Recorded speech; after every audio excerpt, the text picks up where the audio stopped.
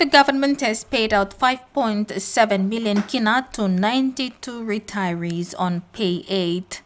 The retirees are from West New Britain Provincial Health Authority, Central Provincial Health Authority, Port Moresby General Hospital, Enga Provincial Health Authority, Eastern Highlands Provincial Health Authority, National Department of Health, Gulf Provincial Administration, Department of Justice and Attorney General, Constitution and Law Reform Commission, Public Solicitor's Office, National Museum and Art Gallery, Department of Agriculture and Livestock, Department of Foreign Affairs and Trade, Central Provincial Administration and Southern Highlands Provincial Administration. Department of Personnel Management Secretary Taies Sansan said the retirement exercise has been ongoing since 2019, of which over 2,596 public servants have so far been paid out at a cost of 114 million kina.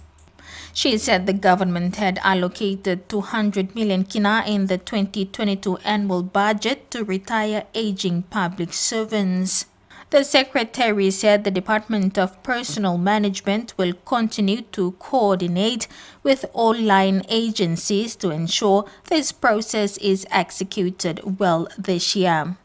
DPM has coordinated the public sector retirement program following an NEC decision in 2017, which has seen the development of a whole-of-government approach undertaken to ensure all public servants who have reached the compulsory retirement age of 65 or those that are required to retire on medical grounds are paid out and put off the payroll. Secretary Sansan has thanked the government for the continued support to ensure that public servants who have reached compulsory retirement age are paid out. Jemima Sukba, TV1 News.